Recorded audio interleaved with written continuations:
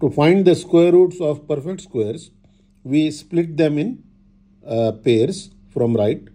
0, 9 is separate, then we have 22 here, and here also we can split it into, from right we take 2 digits, it's 41, then there is 4. Now that's the first step. And here look at the left part. Which number squared equals 22 or less than that? The highest here is this, right? 4 squared is 16. If we do 5 squared, it will be greater than 25 is greater than 22. So we'll take 4 here. That's first part of the, let me write it here. That's first part of the answer. So second part, you look at the units digit of the number. It's 9.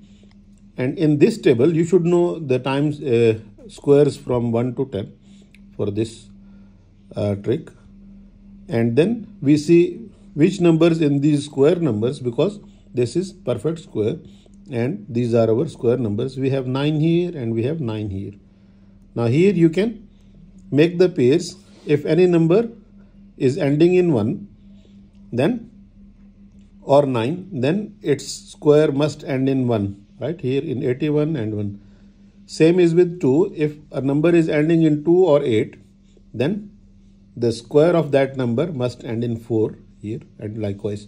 So our perfect square is ending in 9. It means the square root of that number must end in 3, or here we have 9. It must end in 7. So the answer must be, second step is, answer must be 43. The second part of the answer must be 3 here, or 7. So we are down to 2, 43 or 47. The last part is to decide if it is 43 or 47. That we can do, just multiply this number from its next number. 4 times 5 is 20, and we can see 22 is bigger. This is the base, right? 4 times 5 is 20. This 22 is bigger, so we take the bigger number here. 47 is our answer. And you can check 47 times 47 is 2209. Now let's do this one.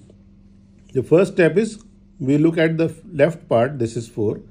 And we can right away see the square of 2 is 4. So the first part of the answer is 2. For the second part, we can see the units digit, it's 1. So the number must end in 1 or 9, right? Because their squares end in 1. So it should be, the number must be, let me change the color. The number must be 21 or 29, right? And the final step here is, we multiply this 2 by next number 3. 2 times 3 is 6, and we can see this 4. Always see if this number is greater or less.